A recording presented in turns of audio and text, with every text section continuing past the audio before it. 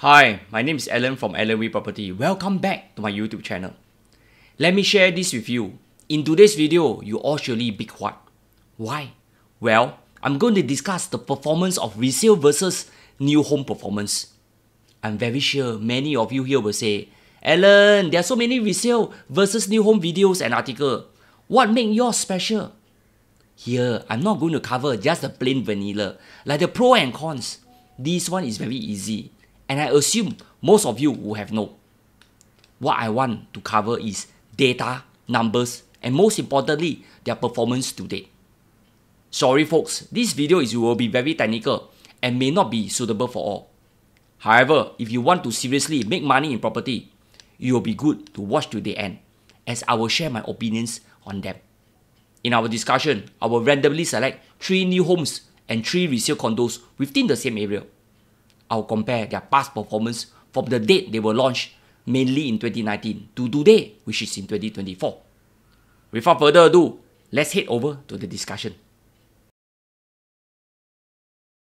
The first 2 condos I want to compare are Kensington Parc and Affinity at Serangoon. Kensington Parc is a 999 years leasehold condo with 310 units. They are mainly 3 and 4 bedrooms with very spacious floor area. It is also sitting on one of the largest 999 year site in District 19 that cover close to 500,000 square feet. There are 3 tower blocks and low-rise blocks and townhouses. Let me average out the 2019 data. The average selling price back then was 1128 PSF. In 2024, the average price has shot up to 1543 PSF. This means prices have appreciated by 37% in the same period. Not too bad, right? At the same time, as I look into the past transaction, one unit caught my attention. This buyer that bought this 4-bedroom maisonette sheer what? How to go wrong at 988 PSF back in 2019?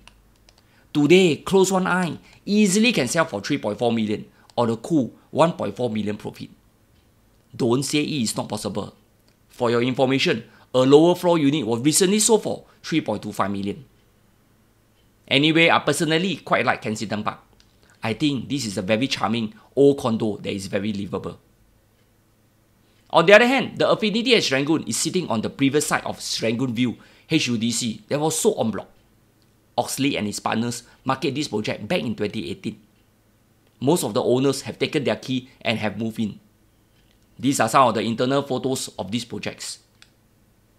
I will use only the bigger 3 and 4 bedroom data in our comparison.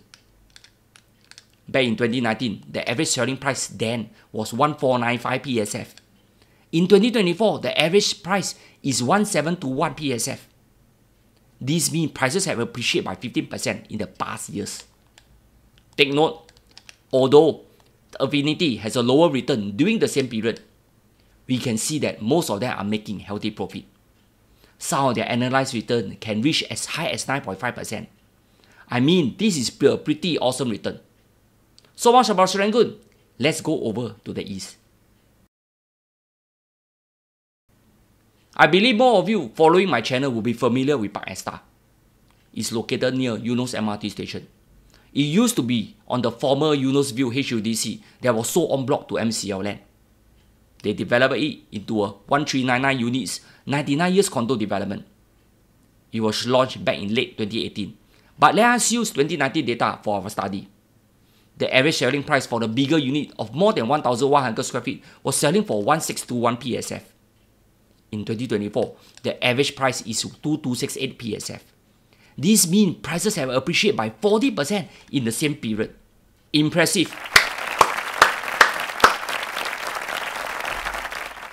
Let me share with you the profitable transactions. Most are making easily above 600,000 for the bigger units. They also record an impressive annualized return. That is why property in Singapore is very strange. You say it is high, it can even go higher. In Hokkien, we call it ki ho le kwa. That is why I always say, the real money is in private. If you can afford to, you should go for it. Here, let's go to another resale condo not too far away. Ville is a 99 years leasehold condo developed by Finance Organization with a lease dated back to 1994. This means it is 30 years old with a balanced lease of 69 years.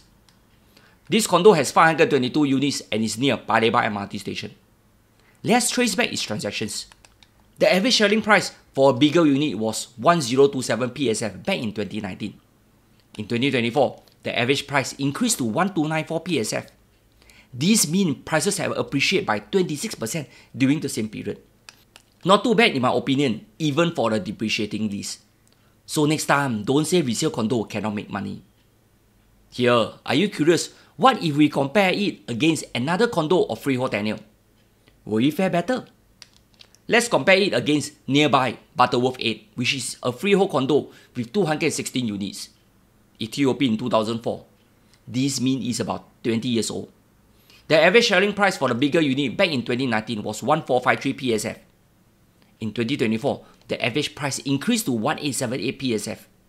This means prices has appreciated by 29% during the same period. Interesting, right? I'm very sure many of you here will think that freehold will outperform. It only increased marginally more than the 99 years sim view. Anyway, the above is only an example and may not be conclusive due to many variables affecting their resale performance. Next on the list, we shall go to the far west. We will take a look at Resale Grand. This 99 years condo was developed by CDL and was completed in 2022. There are 716 units. This project was launched in 2019 before COVID-19. The bigger unit that measure more than 1,100 square feet are selling at an average price of 1339 PSF. Back then, this was a premium against an older but 999 years condo located next door. We will come to that later. Today, the average price is trending around 1008 PSF. This means prices has increased by 34% in just 4 years. I'm very impressed even with this location is not near any MRT station and face the noisy AYE. What is even more astonishing is the profitable transactions. The 4-bedroom are making about 500,000 to 600,000 in profit. Amazing, right? Okay, so much about the profit. Let's take a look at the nearby 999 years Botannia. Botannia was also developed by CDL back in 2009. It's on 956 years leasehold from 1928. There are 493 units. The bigger unit that measure more than 1,100 square feet was selling at an average price of 1231 PSF back in 2019. Today, the average price is transacting around 1,708 PSF. This means prices has increased by 39% in the same period. This also shows that Botannia performance is slightly better than Resale Grand 34% increase. Are you all surprised? Anyway, let me compare it against another older condo, say West Cove condo in the West Coast area. This is an older 99 years condo with its lease starting from 1995. This means it has a balanced lease of 70 years. In 2019, the average price stood at 852 PSF.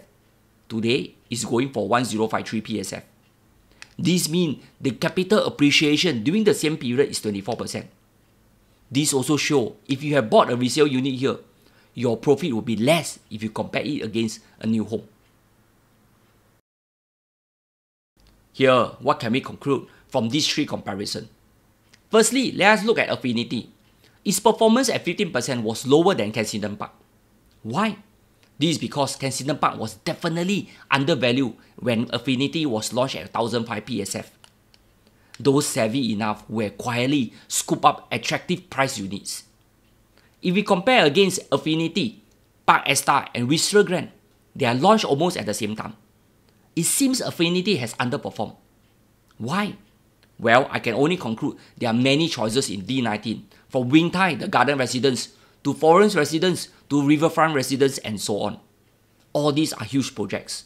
Buyers are spoiled for choice in the resale market. This could also explain its weak performance.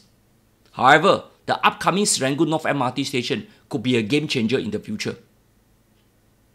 As for why Parc Esta performed so well, I can only sum up because it is one of the newest condo in the east and near an existing MRT station. This is appealing to buyers, as well as the limited stock back then. As for why Butterworth 8 outperformed slightly to SimView, I can only explain because of its freehold tenure. Otherwise, older 99 years condo can still appreciate over time. They offer an affordable alternative to HDB upgraders. On the other hand, Resale Grand has done well at 34%. This is almost on par with the 956 years Botannia. As for West Cove, its resale performance is similar to Ville. This means older 99 years condo in our discussion have a mediocre return compared to newer homes. Here, some of you always ask me this question: can I still make money from new homes today, especially at record prices now? Well, take a look at Affinity, Parc, Esta, and Resale and others. I can still recall they were all selling at a record prices against their resale counterparts back in 2019. Yet, they are all making huge profit today. However, some of you here will say, Alan, that is COVID year. That is why they all make money. My question to you here is, if that is COVID year, have you taken action then? Or are you still waiting for the big crash? From this simple study, it also shows some good resale condo can outperform its newer neighbors. So please don't write off older condos, especially freehold or 999 years one. Each one of them has their own merits. Most importantly, whether is it new homes or resale condo, are you in the property game to ride the wave together? Are you there to what? With that, I hope my video has educated, enlightened, and empowered you in your housing plans. Hope I have clarified the matter on new and resale once and for all. Hope you enjoyed this video and see you soon.